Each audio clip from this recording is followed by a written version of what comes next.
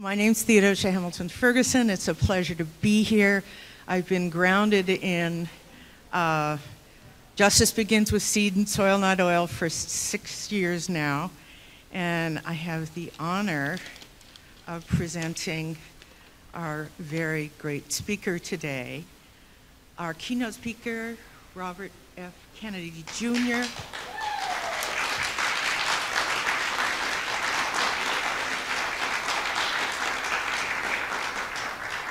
Our keynote speaker is not only a humanitarian, but one of the greatest defenders of the planet. He has served as President of Waterkeeper Alliance, Chairman of the Board, and Chief Legal Counsel for Children's Health Defense.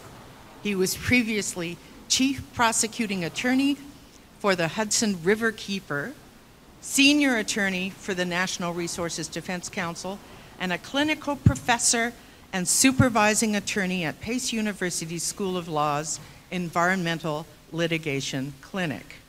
His reputation as a resolute defender of the environment and children's health stems from a litany of successful legal actions. He has worked on environmental issues across the Americas and has assisted several indigenous tribes in Latin America and Canada in successfully negotiating treaties protecting traditional homelands. Mr. Kennedy has a long list of published books, including the New York Times bestseller, Crimes Against Nature, named one of Times Magazine's Heroes of the Planet for his success keeping Riverkeeper lead the fight to restore the Hudson River. Let us all welcome at Soil Not Oil, Robert F. Kennedy, Jr.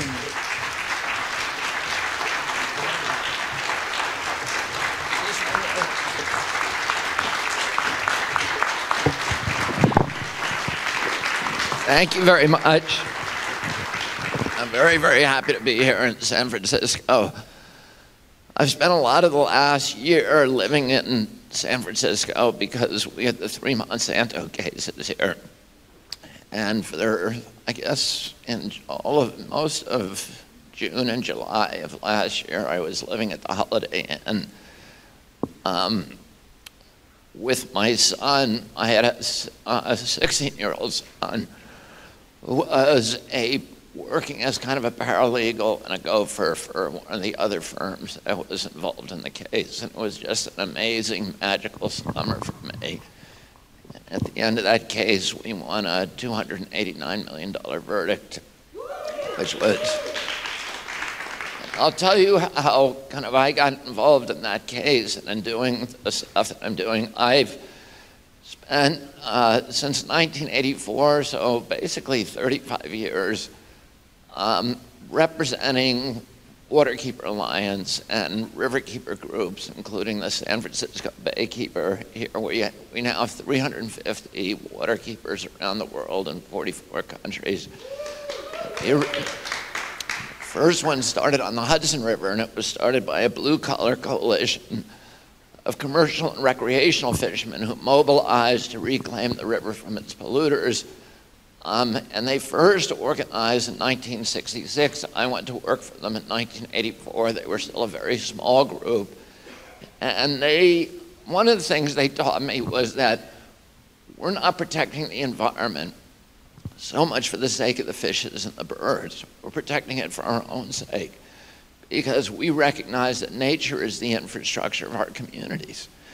And if we want to meet our obligation as a generation, as a civilization, as a nation, which is to create communities for our children that provide them with the same opportunities for dignity and enrichment and prosperity and good health as the communities that our parents gave us, we've got to start by protecting our environmental infrastructure, the air we breathe, the water we drink, the wildlife, the fisheries, the public lands, those assets that cannot be reduced to private property ownership, because by their nature, they are the resources of the community.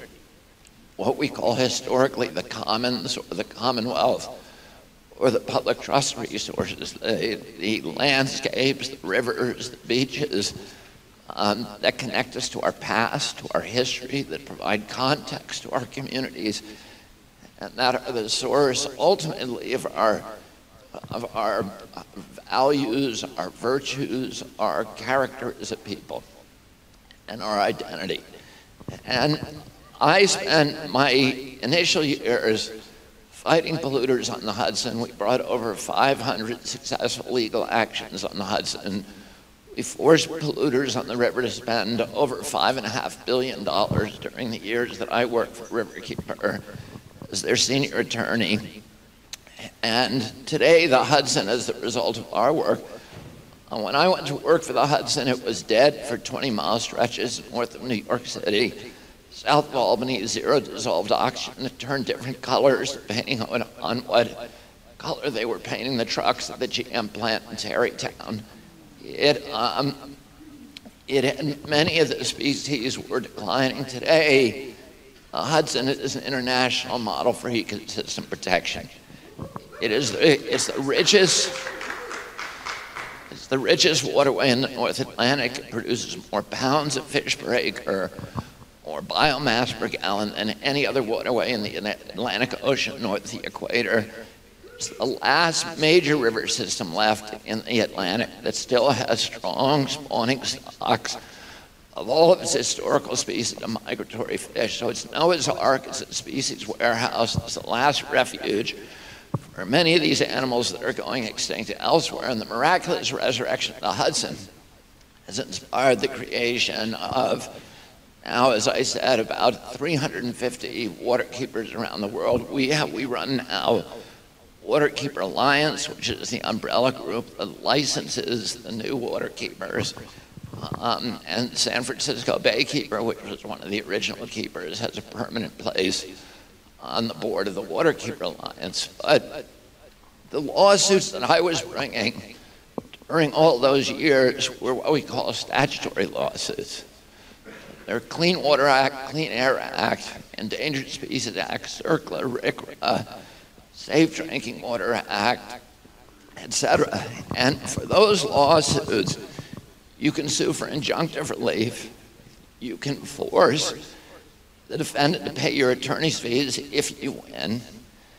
And there are penalties, usually of about $35,000 a day, potential penalties. And sometimes you'll have thousands of violations. The courts will rarely award the full penalty. So you end up settling these lawsuits. We'd be very excited if we got $1 million settlement in a lawsuit and injunctive relief. And I did that for many years, but it didn't really seem to change corporate behavior a lot. And then in 2007, a friend of mine named Mike Papantonio, who's a famous lawyer, trial lawyer, he invited me, and he had worked with me to start a Pensacola Baykeeper. He invited me to try a case with him in Spelter, West Virginia against DuPont. And I ended up going down to West Virginia for a 6-week jury trial.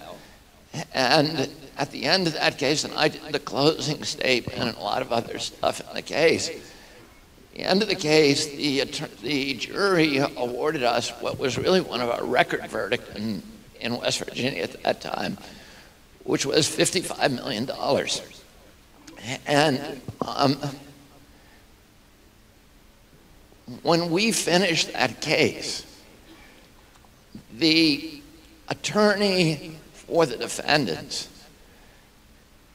picked up her phone and walked into the hallway, and somebody overheard her.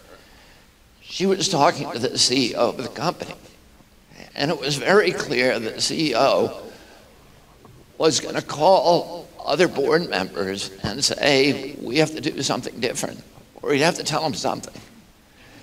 And I had never had that experience where any of my cases were probably even noticed by the CEO. And I realized at that time that there was tort lawsuits were a huge weapon for changing corporate behavior of some of the worst polluters in our country.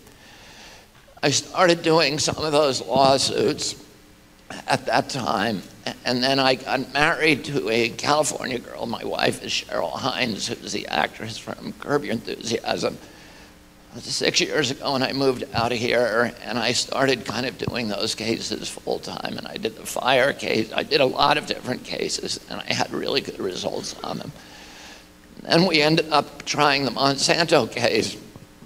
And the first case that we tried with Monsanto, we tried here, and we got the $289 million verdict. And Monsanto, that same month, had been purchased by, and this was one of the, the most brilliant transactions by a company, by Monsanto, and the worst transaction in history, potentially, by Bayer. The same month that our trial started, they consummated their deal to sell Monsanto for $63 billion. So Monsanto shareholders and their officers all made out like bandits. Bayer's total price now, last week, the analysts announced that the total value of Bayer is now $63 billion. So the same price they paid, so Monsanto has zero value at this point because of these losses. We tried our next lawsuit in the federal court here in San Francisco. First case was in front of Judge Belenas, and the Superior Court was a state court. The second case we tried in the federal court, and we won 80, and it was a much tougher case. We won, I think, 81 million, and then the third case we went over to Oakland, and it was actually a tough case too. And we didn't have as great a confidence. The jury here in San Francisco was amazing. One of the things that happened during that case is, when you come in to pick a jury, there's a jury pool, so there's a room with about this many people in it, all waiting to get on the jury. You have to choose 16 of them. We get 6 preemptory challenges. The other side gets 6 preemptory challenges. That means we can pick out somebody and say, we just don't like them. We don't have to explain why. We don't like them, and we get rid of them. But there are unlimited challenges for cause. So if somebody gets up there and says, I cannot be fair to this defendant, then either side can say, they're out, and you don't get penalized for it. And this case was a record because 35 San Franciscans got up there one after the other and said, I cannot be fair to this company because this is the most evil company in the world. Nobody had ever seen anything like it, and it shocked the Monsanto lawyers how despised their client was. So the last case, we had a big argument the night before the case among all the attorneys as to what to ask the jury. It's always a big strategic question about, do you ask the jury for do you lowball them or do you highball them? And we had asked the initial jury for $300 million. They gave us $189, and we all said that's what we should ask them for again. The Oakland jury. And Brent Wisner, who is a superstar, 34-year-old lawyer who was the lead at Counsel in the case, said, I want to ask him for $1 billion. And we were all saying, we don't think you should do that, Brent, because it might just piss them off and they could go the other way. He ended up asking for $1 billion, and they came back with $2 billion. He was right. But if my life was a Superman comic, Monsanto would be Lex Luthor, because I feel like my whole life I've been fighting them. And in fact, for 30 years on the Hudson River, I was in litigation against General Electric Company to get Monsanto's PCBs out of the Hudson River. So it consumed a lot of my life, this company. But even before that, this is a company that has made a business model out of taking the worst chemicals in the world and saying we're going to sell them. In fact, during the San Francisco trial, one of the jurors stood up and said, I cannot be fair to this company because they made Agent Orange and they sprayed it all over me and my friends when we were in Vietnam, and a lot of my friends died of cancer. And the judge immediately got rid of that juror. And during the jury instructions, the judge actually told the jurors, ignore everything that you heard about Agent Orange. My wife really laughed at that because she was at that. And she was saying, if you tell somebody to pretend you didn't hear it, doesn't it just make you think that that's all you want to think about? But then I think the judge realized that, and she said to the jury, Monsanto never made Agent Orange, which just wasn't true. Of course they made Agent Orange. Anyway, it was one of those bizarre parts of the trial.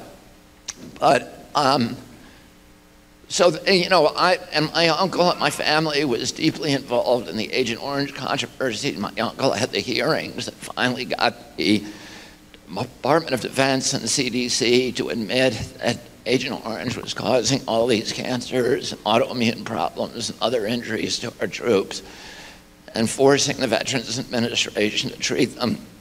But when I was an 8-year-old boy, I was already a big environmentalist, and I knew about Rachel Carson, and her book came out in 1962. My uncle was president. She was attacked viciously by Monsanto. A lot of people, when we were trying the Monsanto case, would say, oh, they're using the tobacco playbook, because they were using all the same methodologies that Big Tobacco had pioneered. But I knew it wasn't the tobacco playbook, it was the Monsanto playbook that tobacco had borrowed from Monsanto. And added some bells and whistles to it, but Monsanto really invented it. They brought in Hill and Knowlton. They brought in Edelman, the PR firms, and created all these phony front groups, and you know, devised the strategy of getting trusted third-party scientists and organizations. They got the AMA, the American Medical Association, to attack Rachel Carson. They got the Garden Club, the American Garden Club, to attack her. They got editorials in Life magazine and Time magazine and Sports Illustrated going after her. She never defended herself because she was dying of cancer at that time. But she was this extraordinary woman who was born in Pennsylvania, in a rural part of Pennsylvania. She became one of the great oceanologists, marine biologist, but she never saw the ocean until she was 22 years old. And she was a brilliant writer. That was her gift, of taking scientific concepts and translating them into beautiful poetic language. And her book became one of the great bestsellers in history at that time. I think it was on the bestseller list for something like 82 weeks. And even, of course, Monsanto had gotten the USDA to be the spear tip of its juggernaut. And it was my uncle's USDA. He was the president. They were viciously attacking it. And all of these people used the same talking points. And you can go back now and read the critiques of Rachel Carson. They all use the same language. Almost all of them characterize her as a spinster, which was the contemporary euphemism for lesbian. And they were trying to, you know, discredit her in every way that they could.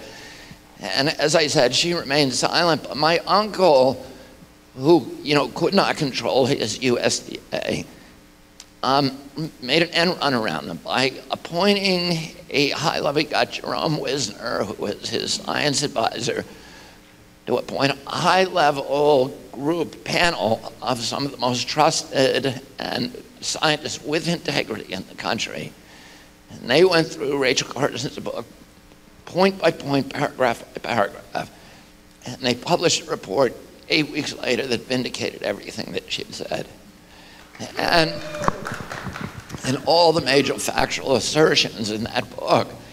And as a result of that, we banned DDT in this country in 1974. It took us 10 years to do it. We passed FIFRA. We had to have Earth Day. 20 million people come out onto the street.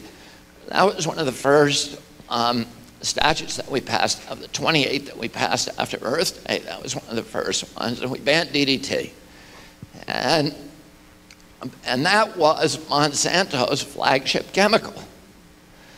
And Monsanto needed to find a new chemical, and there was glyphosate. Originally it was developed as a scalant to remove calcium and metals accumulation from the inside of pipes and tanks, because that's what it does. It sucks the metals out. That's why, and that's how it ultimately kills plants. And if you weigh a bushel of corn today, it weighs less than a bushel of corn did 20 years ago, because the metals and the nutrients are gone from the corn, because that's one of the things Monsanto does. So you're eating something that fills you up, but it has no nutrition in it, or very little. And it's one of the ways that glyphosate kills plants. Glyphosate was invented or it was patented originally as a scalant. At some point, somebody took a jar of it and threw it in the backyard, and they noticed it killed everything green. And a scientist in Monsanto heard about it. His name was Stephen France. He took it and he said, this could be a great herbicide. So originally, when they developed it as an herbicide, the good part about it was that it didn't have the kind of toxicity that atrazine and some of the other herbicides had. So, but it was a conventional herbicide. So farmers would hire armies of farm workers, and they would put backpack sprayers on. They would go through the cornfield, and when the corn was initially just growing, it was very young when it was just sprouting, and if there was a weed growing in the corn rows that looked like it was going to compete with the corn, they would spray it, they would give it a spray, and it would die. That's how, it was mildly successful. It had about 3% of the market until 1996. And then Monsanto did something that disrupted a 40,000-year-old industry of crop farming. It invented Roundup Ready. Initially, it was Roundup Ready soybeans. That was the first one. Now it's on canola and alfalfa and corn and sorghum and everything else. But originally, the first plant they did it was with the petunia. At some point, they sprayed a plant, and the plant didn't die. And Monsanto had told the farmers, be on the lookout for that kind of thing.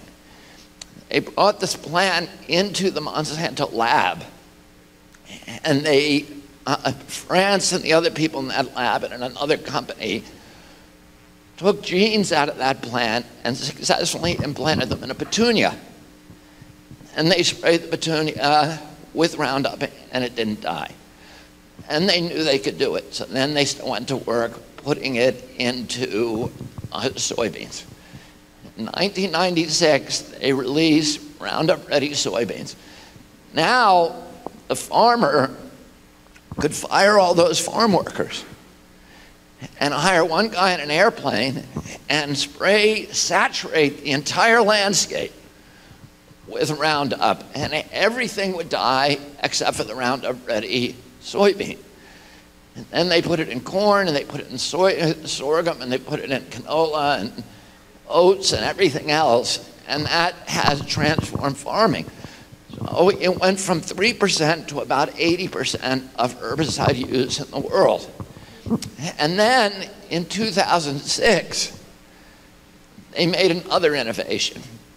And that innovation was they started telling farmers, you can use this not just as an herbicide, but as a desiccant, which means when the crops are lying in the field or they're about to harvest and the rains come and get them wet, now there's a danger of mold, and they're much more difficult to harvest and storage. But if you spray them with Roundup, it will dry them out. and you won't have that problem. And because of the success of that method, about 80% of the Roundup that has been used in history has been used since 2006. Now they're developing Roundup Ready wheat today, but they don't have it, and they haven't had it in the past. And it's a scary thing. But now they started spraying it on wheat for the first time in history. Not only that, they were spraying it on foods, directly onto foods. Initially, they'd been spraying it in the early stages of the crop's life. But now they're spraying it directly onto food, and that's when it started showing up in all of our food. So the University of California did a study in, I think, 2015, which they found that 93% of urine samples that they took from across America have glyphosate in them. So it's in our cereals, it's in all of our kids' cereals, it's in your beer, it's in your wine, it's in vaccines, it's in, it's in medicines. It's in, we're suing right now, Nature Valley baby foods, because although they say it's all natural, it has glyphosate in it. And many, many, many other products that claim to be natural are actually loaded with glyphosate because you can't get rid of it. It's everywhere. And at the same time, around that era, we started seeing an explosion of these diseases that appeared, that the science says are associated with glyphosate, including celiac disease. Began exploding. I had 11 brothers and sisters, and I had 70 cousins, and I never knew anybody who had gluten allergies and celiac disease, but today it's everywhere. And I would say at least half the people that I know say that they have some kind of allergy to gluten or that they have some kind of sensitivity to them. And the science indicates that it's directly linked to the glyphosate on the wheat. But also, we know that it's connected to liver disease, to kidney disease, particularly to non-alcoholic fatty liver cancer, which for the first time is showing up in little kids, 10-year-old kids, to ADD. It is probably linked to autism, but all of these, this cascade of chronic diseases that began afflicting Americans around the time of coterminous or in lockstep with the expansion of glyphosate. And there's other things too that are causing it, but the neurodevelopmental diseases, ADD, ADHD, speech delay, language delay, tics, Tourette syndrome, ASD and autism, the autoimmune diseases, diabetes, which we know is linked to glyphosate, rheumatoid arthritis, Guillain-Barré, cerebral palsy, the allergic diseases like food allergies, peanut allergies, eczema, and anaphylaxis and asthma, all have been connected in the scientific literature with glyphosate. But in this country, there's a rule in the federal court, and there are analogous rules in the state courts that say that you can't sue somebody. And by the way, in 1985, before they even invented Roundup Ready, corn or anything else, EPA classified glyphosate as a carcinogen, Class C carcinogen. Monsanto panicked, and we got all of their emails or their internal correspondence at that time. They didn't have emails. And what they said is, we got to fix this. Let's hire this guy, Dr. Marvin Kushner, who's one of the world's experts on toxics and kidney diseases, etc. Let's hire him. We'll give him a lot of money. We'll pay him to create a study to challenge that study. Kushner, and they said that in advance, before any studying that was done. Kushner came in and he said, yeah, there are kidney tumors in the rats in the study group, the rats that got the glyphosate. But guess what? I found kidney cancers in the control group. He never showed those slides. He never showed those samples to EPA. But he told them he found them. So EPA threw out that study and said, okay, we will temporarily withdraw the carcinogen classification, but only on the condition that you, Monsanto, redo the mice studies. Monsanto said yes, and that was 30 years ago, and they never did them. And now we have, all of the other internal memos and emails now that showed us how they prevented those studies from being done. And that's what pissed off the jury, because they knew that this was carcinogenic, and they were doing everything they could to kill the studies. They had a guy who was essentially working for them called Jess Rowland, who was working inside. He was the head of the pesticide division at EPA for 20 years. And he was killing every study that anybody wanted to do. It was another federal agency called the ATSER that wanted, it was the Agency for Toxic Substance Regulation and Control, that was going to do its own study of glyphosate. He sent a memo to his bosses at Roundup saying, I'm going to kill this study for you guys, and when I do, you need to give me a medal. And we were able to show that to at least one of the juries. The judge in the first case wouldn't let us show it to the other jury. So they were controlling the agency. They had captured EPA completely. Now, there's a law in this country, there's a rule in this country that if you want to bring a scientific hypothesis in front of a jury, it has to be more than a hypothesis. The judge will block you from, if there is kind of an innovative science that's brand new, that is not mainstream, the judge will say, we're not going to even let the jury hear that science. It's called the Daubert rule. And it's meant to keep kind of fringe theories from getting in front of a jury. And so, in order to pass the Daubert rule, the judge has to first make a finding that the science has passed a threshold where it is now mainstream science. And in 2015, the International Agency for Cancer Research, which is part of the World Health Organization, and that is an agency that was created by all the major developed nations in the world to determine what was carcinogenic and what wasn't.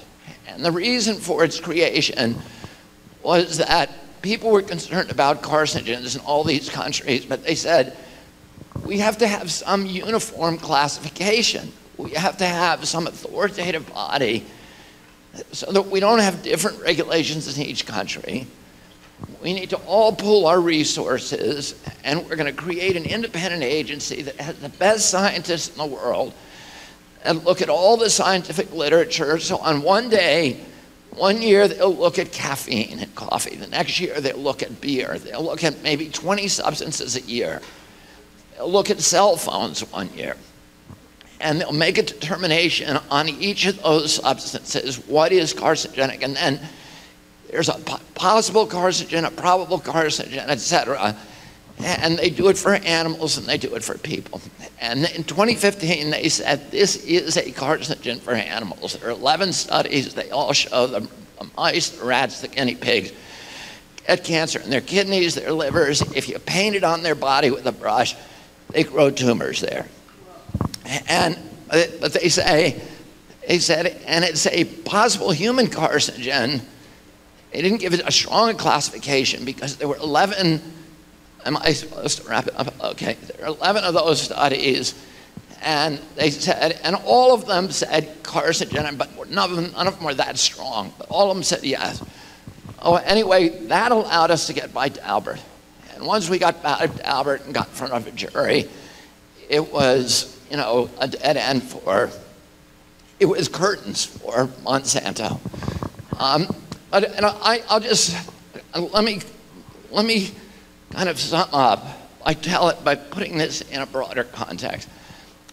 Monsanto and these companies like that all love to say, get off our back with your regulations, because free market capitalism is what made this nation great.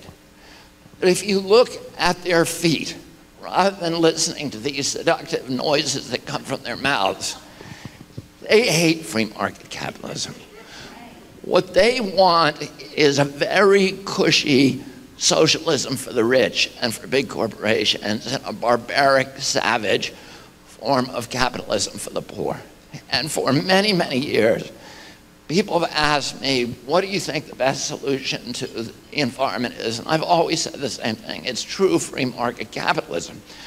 Because in a true free market promotes efficiency. And efficiency means the elimination of waste. And pollution is waste. In a true free market, we would be required to properly value our natural resources, the commons. And it's the undervaluation of those resources that causes us to use them wastefully. In a true free market, you can't make yourself rich without making your neighbors rich and without enriching your community. What polluters do is they make themselves rich by making everybody else poor. They raise standards of living for themselves by lowering quality of life for the rest of us. And they do that by escaping the discipline of the free market. You show me a polluter, I'll show you a subsidy.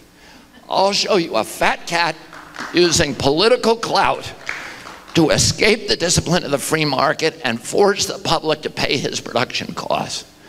That's what all pollution is. In a true free market, if you're an actor in the marketplace, you pay the cost of bringing your product to market. And that includes the cost of cleaning up after yourself, which was a lesson we were all supposed to have learned in kindergarten.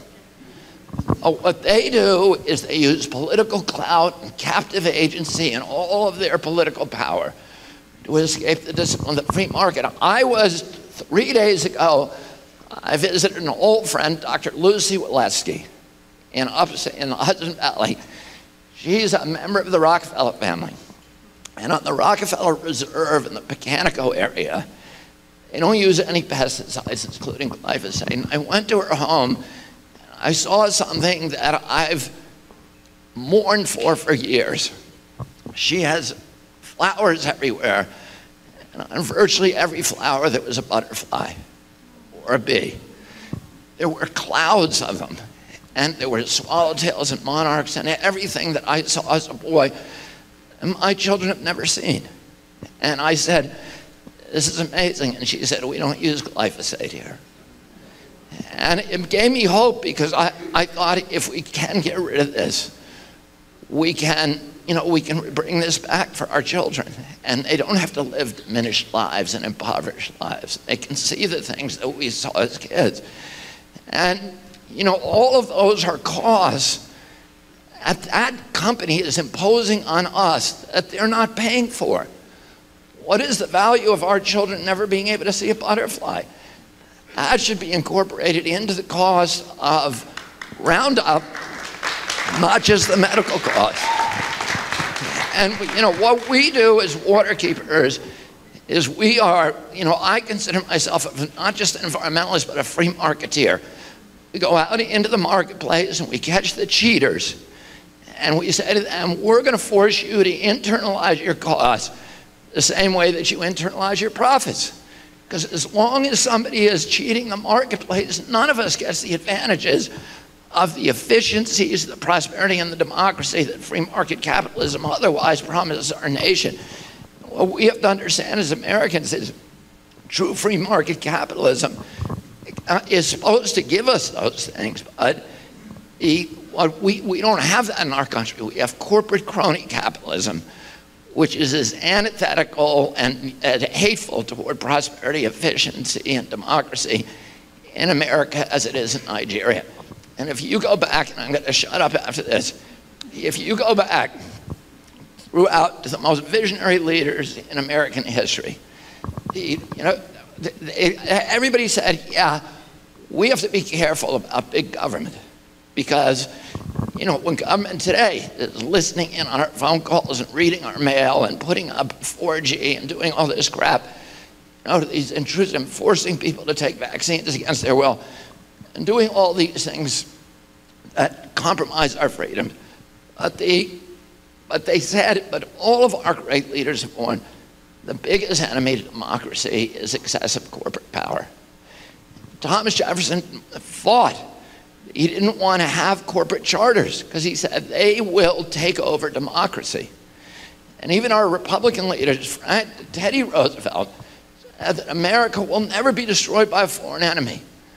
And our beloved democratic institutions will be subverted and destroyed by malefactors of great wealth who will corrode them from within. Dwight Eisenhower, Republican, in his most famous speech ever, warned Americans against the domination by corporate military-industrial complex. Abraham Lincoln, the greatest president in our history, the founder of the Republican Party, said in 1863, at the height of the Civil War, I have the South in front of me, and I have the corporations behind me, and for my country, I fear the corporations more. And Franklin Roosevelt said during World War II that the domination of government by business is, quote, the essence of fascism. And Benito Mussolini, who had an insider's view of that process, complained that fascism should not be called fascism, it should be called corporatism, because it was the merger of state and corporate power. And what we have to understand as Americans is that domination of business by government is called communism. The domination of government by business is called fascism. And our job as Americans is to have a free market capitalism and democracy where we keep big government at bay with our left hand, big business at bay with our right, and we walk down that narrow trail in between, which is free markets and democracy. And in order to do that, we need institutions that are not captured by corporations. We need a free flow of information. We need an end to censorship. And we need a free and independent press that's not kowtowing to these big pharmaceutical companies and others. And we need to have an enlightened public that understands and recognizes all the milestones of tyranny. And I know all of you in this room are part of that club, and you know, welcome to the barricades. Let's fight to bring democracy back to our country.